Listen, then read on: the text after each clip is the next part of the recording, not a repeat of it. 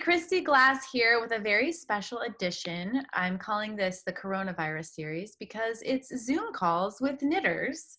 And this is actually Crochet in May, but I have a special bonus episode with Bristol Ivy. Hey, Bristol. Hey, how's it going? And Bristol and I have not seen each other in a while. And I think the last time we conversed was maybe the Blueprint podcast. I think it was because we did like ships passing in the night at Vogue, but that's it. I was just like, I have to go here. And you were like, I have to go here. So that was Vogue. Like that's how Vogue works. So it's the Vogue salute. You're kind of like, yeah. It's the escalators passing in the night. That's the Vogue equivalent of ships passing in the night. Yeah. I love that. So catch us up on what you've been up to. You've made a move. Is that correct? You've gotten married. I made a move. Everything's happened. Yeah. 2019 was just like, let's see what else we can shove in there. But yeah, we moved up to Bangor, Maine, which is about 2 hours north of Portland. This is my office in Bangor, which I have escaped the house for a little bit. We're doing lockdown, but I get to run here because this is where all my yarn is. And as per usual, I never actually have the yarn at home that I want in the moment. So yeah, so that's been a problem. What else has been going on? Amazing travels. Obviously that's shut down for the moment. So I am focusing on my new book, which is Knitting Outside the Box, Drape and Fold. It came out with Pom Pom in October 2019. So we're doing a knit along for it right now, as well as the original Knitting Outside the Box book. So yeah, that's what we're up to. What is the knit along? Is it anything from the book or? It's anything from either of the two books. So the original Knitting Outside the Box was all about how to manipulate fabric as you're making it. So like ideas about creativity, all of this stuff going on, but also then how to take those ideas into reality. And doing so by changing the structure of the fabric as you make it. So increases and decreases, short rows, stitch patterns that manipulate your gauge, stuff like that.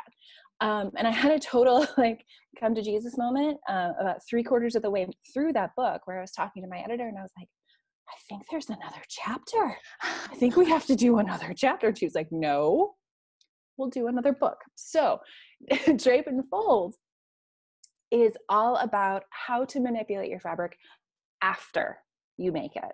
So thinking about all of those fashion pioneers that did amazing things with draping and fold, Madame Gray, Madeleine Vionnet, even like Christian Dior with a new look, getting at that stuff, looking at origami masters, how we can fold and turn and manipulate our fabric after we make it, because like, why not?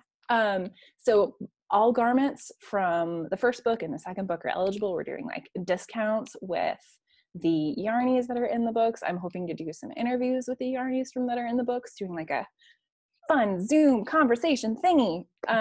Because again, all of us are stuck. Yeah. So yeah, it's going to be a fun knit along. So describe the draping for me again. Help me picture it, because right now when I hear you talk, I picture knitting a piece of fabric that's maybe a certain shape and then afterwards sewing it, like hand sewing it into a certain shape. You're not wrong. Okay. You're not wrong. So what I'm wearing right now is Mihara. It's one of the pieces from the book. And it is literally a long, skinny rectangle that gets folded into a Mobius figure of 8.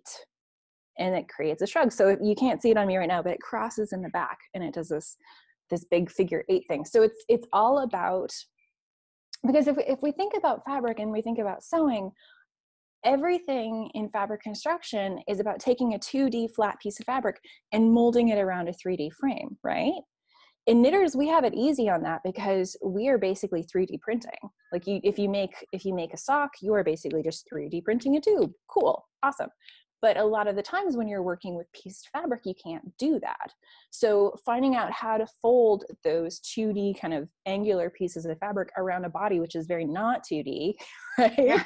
Like you need to be able to figure out how to twist and turn and fold and pleat and do stuff like that. So part of it is about creating really beautiful structures and creating, like Madame Grace and Madeleine Vionnet were all about just bias and drape and beautiful flow and Grecian fabric and all of that sort of awesome stuff. So it's about how to flatter a body, but also kind of push what we think knitted fabric can be. So yeah, so it's, I think like the 5 chapters in the book, or the 5 different examples, are fold, pleat, twist, overlap, and rotate are the 5 different ways I looked at how we can change the structure of 2D fabric. Rotate? Rotate, yeah. Just get so excited about this stuff. Again, I'm a nerd, if that has not come across yet. But think about like what would happen if you took 2 squares of fabric, right? Typically we would align them on those edges. Well, what would happen if we aligned it on that edge instead? Or if we had an L of fabric and we aligned it like that, what would happen to the drape on this side of the fabric? Did you just go bonkers with a dress form and muslin? I mean, how did you start? I did a lot of paper folding. So as a kid, I was, and am still, kind of obsessed with origami. Like that's whenever I'm in restaurants, I do like the tiniest little paper cranes I can manage. But that also has been a large part of my process as a designer. I'll just take graph paper and fold it and tape it and cut it and tape it again and cut it and tape it again, and then unfold it and see what kind of piece I have to knit. So I did a lot of that. But yeah, draping on a model. One of my big like revelations in the end of the book process, and I was like losing my damn mind, was that we can really push the structure of what a garment has to be. So when you look at the fundamentals, this is so silly, but a garment is defined by the number of holes that it has. So, okay. So think of it. Right. Exactly. Like a face. Okay. Exactly. Yes. We need all of those. Otherwise we don't work. Yes. But think about it, like a hat has 1 hole, and that's so you can put your head in it. And a cowl has 2 holes, so you can put your head in and take your head out at the top. Yeah. And you can Trump show tag. It's great. I pretend I own these. These belong to Pom Pom. They'll go back in the mail soon. I promise, Francesca, I will put them back in the mail soon. Don't do it. I don't want to. I love them.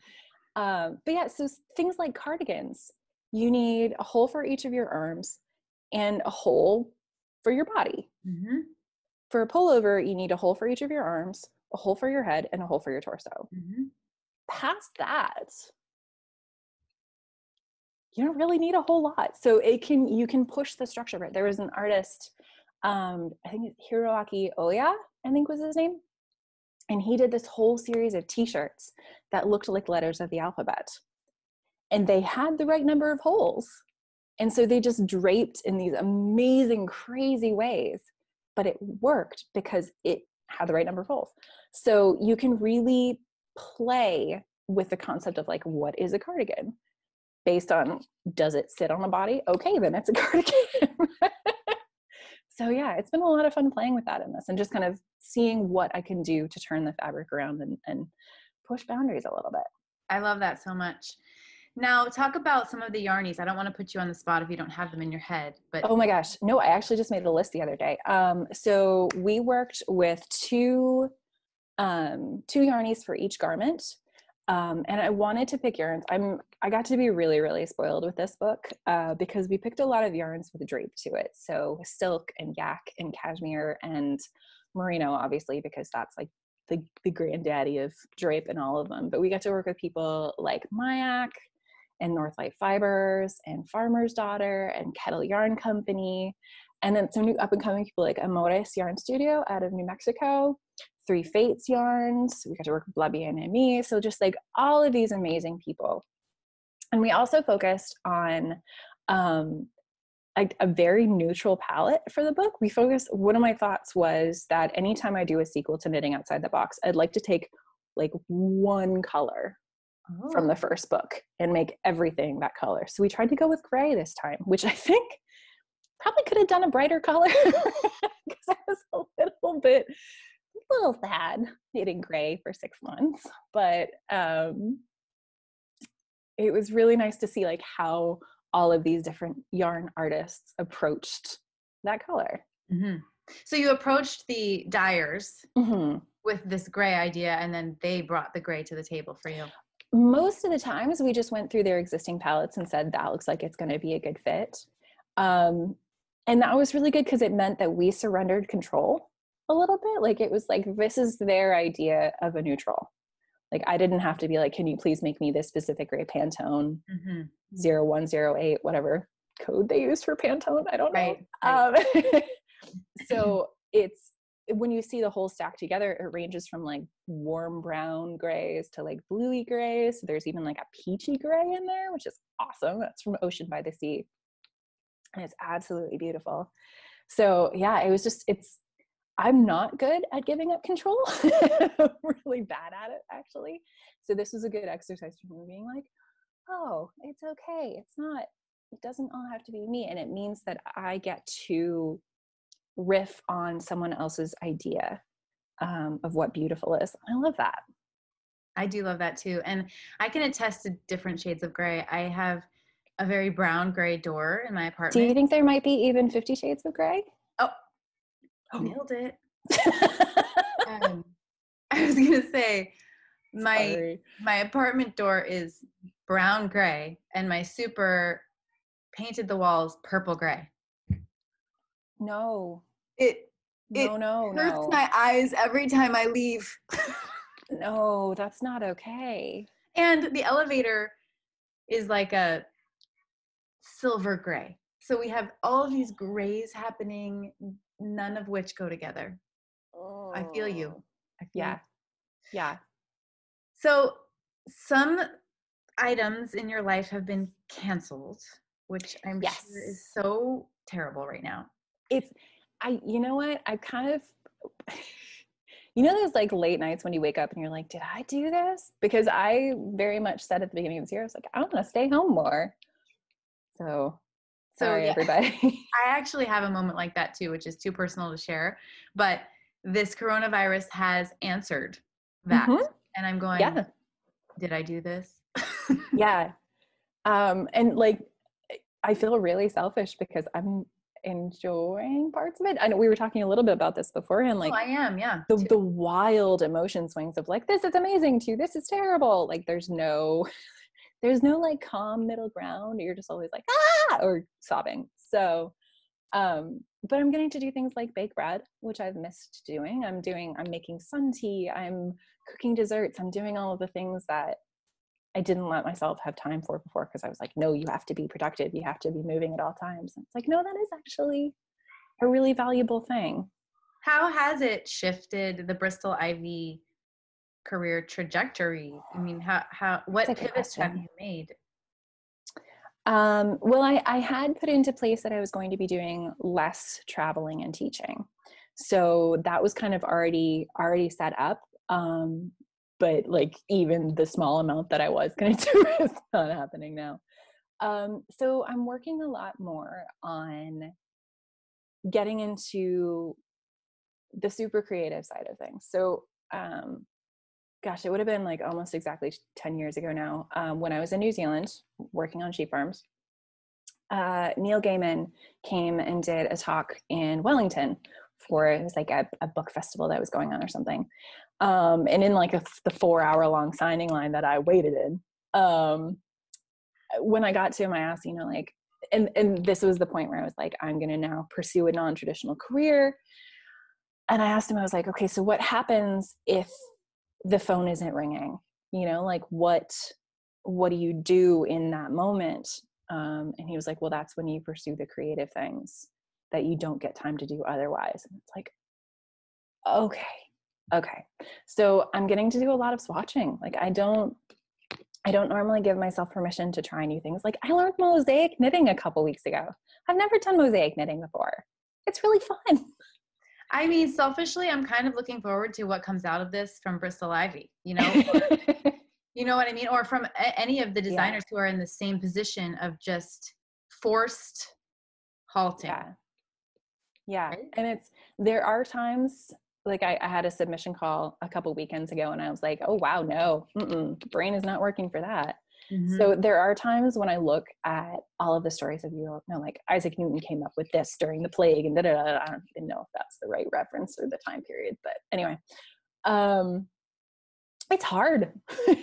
It's really hard to focus and stay creative in times like this. But I think what you do come up with is so valuable and feels so good because of that. And it really is like, right now is license to play.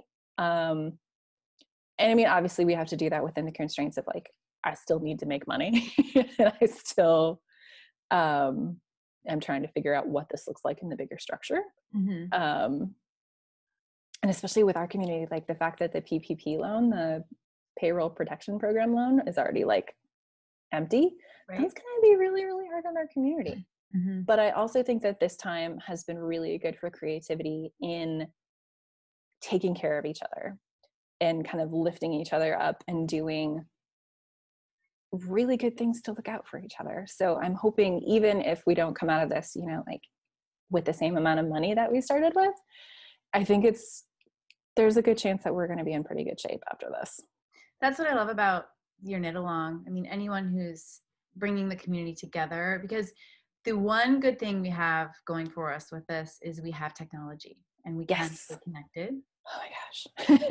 I can't even imagine what this would look like without it. Yeah. So I think it's beautiful that you're doing the knit along. Do you want to point us to any resources on how people could join in on that? Or? Yeah. So if you want to go to Pom Pom magazine, who's my publisher, if you want to go to their Ravelry group, there are a couple threads for the knit along, and there is a blog post on their website, and I'll send you a link to that, for resources on discounts and fun stuff like that. And wonderful. I'm not sure if the discount is still going, but for a little bit, it may still be going. I may be able to persuade them to keep it going. There was a discount on both Knitting Outside the Box and Knitting Outside the Box Drape and Fold, and also a further discount if you bought them together. So that's also there. I will check on that and then I will send it to you. Okay, that sounds wonderful. I know I personally am trying to use my platform to encourage people to, if they have any disposable income, to just put it back into our community that we value so much. I'm counting on everyone to do that for their prospective passion communities, if it's books or knitting or, whatever it is. And I know that not everyone has that luxury right now, depending on your family structure and your job, etc. But I am trying to use it to encourage people. So this is a really wonderful way that you can participate. I think also there are people in our community who see the inability in other parts and they're like, I gotcha. And they're stepping up to take care of it. So I really appreciate that. The people who do have disposable income they're looking out for us. So thanks, y'all. Any parting words before we end our coronavirus? Thank you so much. I know. Stay safe, wash your hands, and don't be afraid to try new things with knitting, because you can always rip it out and hey, you've got more yarn to work with during self-isolation. I've been doing a lot of ripping. I'm just in the house going, what can I?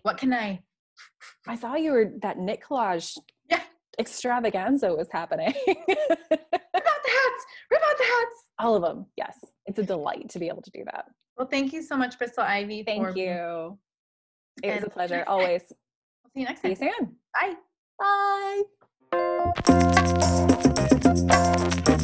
Bye.